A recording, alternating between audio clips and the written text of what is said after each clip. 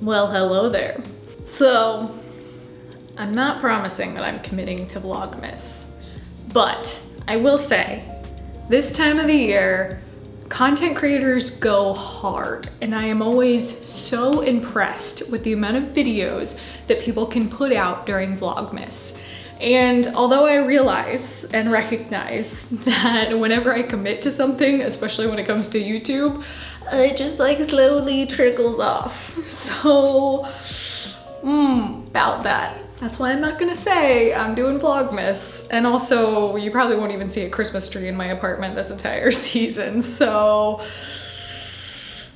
this is an anti-Vlogmas attempt.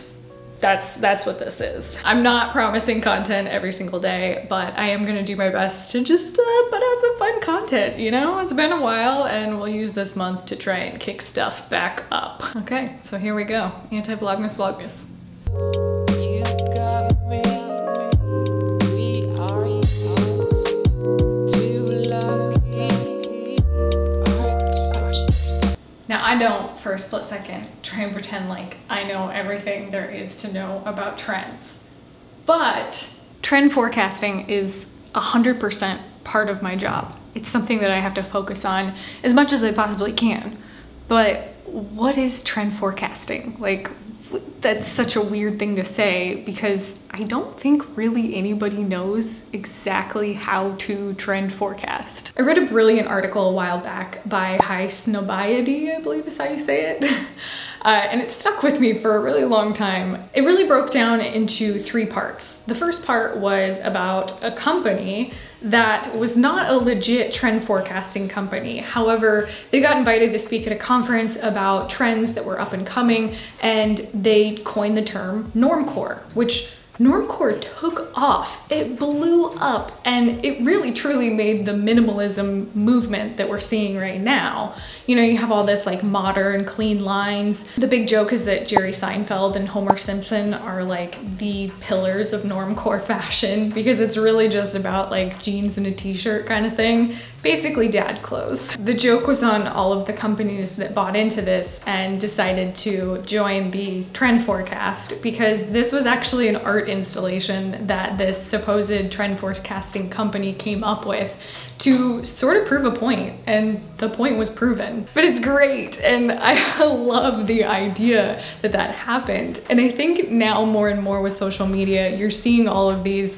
art pieces and people just kind of making a joke or mockery of fashion institutions that have been around for years and years that just don't really serve a purpose anymore. The second part of this article was talking about the idea that companies spend so much money to get a hold of the trend forecasting and who's really in charge of these things. Ultimately, it's a pretty heavily guarded thing because these companies will pay so much money to get a hold of the trends. You later realize in the article that the joke is even more so on them this year because everything went out the window. You have so many things changed overnight, and who would have in a million years thought athleisure was going to be the new thing and the thing that people are trying to get a hold of. But I think part of my job is trying to figure out those trend forecasts for free. And the point of this article was really to break down the fact that that's exactly what these big trend forecasting companies are doing.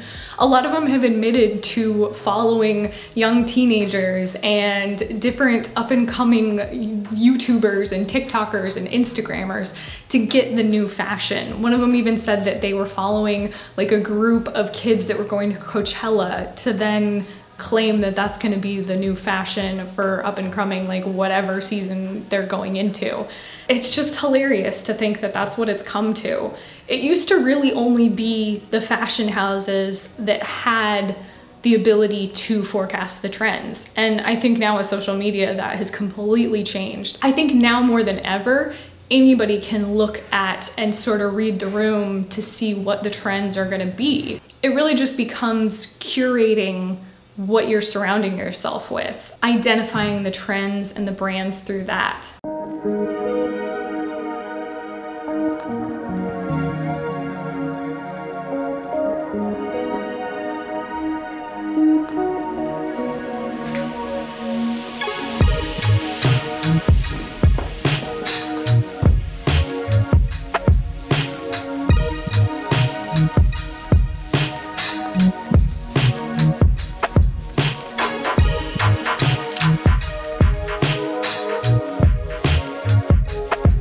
So I guess now the best thing that I can do is give you some tips on how I trend forecast for myself and for my business. Again, I don't pretend like I know everything, and I think that article is proof that nobody knows anything, to be honest with you. I think the important part is trying to make it as fun and true to yourself as possible. Definitely curation. You want to curate and kind of follow the guidelines of what those companies admitted that they do. Follow people that inspire you and trends that you enjoy seeing. One of the biggest lessons for myself is realizing that art and cinema and all of those cliche things that truly impact society also impact fashion. I think a perfect example right now is two shows on Netflix that are huge, The Crown and The Queen's Gambit. And both of those are heavily reflected in the style that's going on today.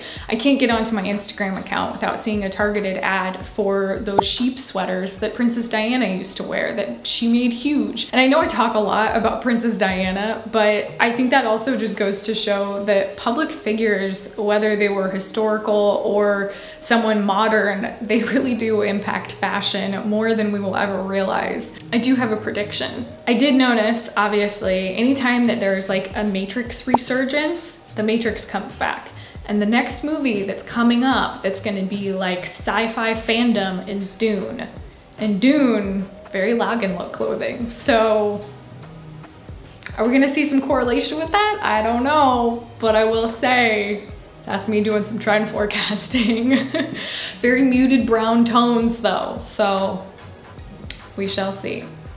We shall see. The last piece of advice that I will leave you with, that I guess to me is the most important part. Don't be a gatekeeper. I think fashion taken incorrectly can make people feel insecure or not confident in who they are or what it is that they're trying to project to the world. And I think when you get into gatekeeping and making someone feel like they don't have access to that type of clothing, or if they don't have access to that type of look financially, that can really take the enjoyment out of fashion. Ultimately, I think that's probably why I love vintage so much. It's very easily accessible. And I hope that my YouTube channel shows that.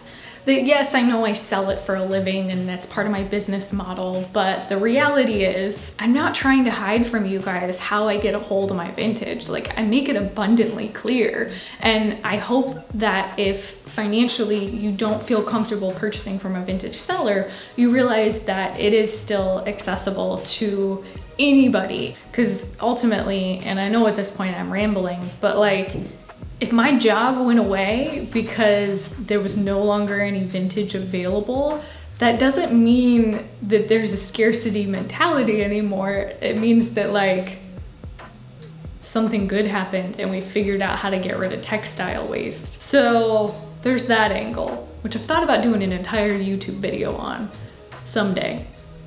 There's a lot to that. But anyways, I'm rambling at this point.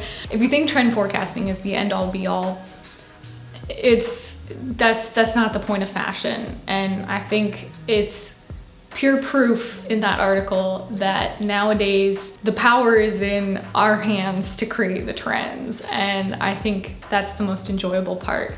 And the last thing that I'm gonna leave you with that I've been thinking a lot about lately, historically speaking, fashion has just erupted after very tumultuous times. You know, World War II, you had within 5 years, the new look just exploded. Just this very elegant, put together look that people just wanted to escape from what they had experienced 5 years prior. And I think that's probably gonna happen again, where when things start to normalize, whatever that might be, fashion is gonna be big and it's gonna be bold again. And I think that's a good thing because again, fashion is self-expression, it's fun, it's art, and it's what you make of it. Okay, thanks for joining my TED Talk. Like, comment, subscribe. I'll see you guys next time.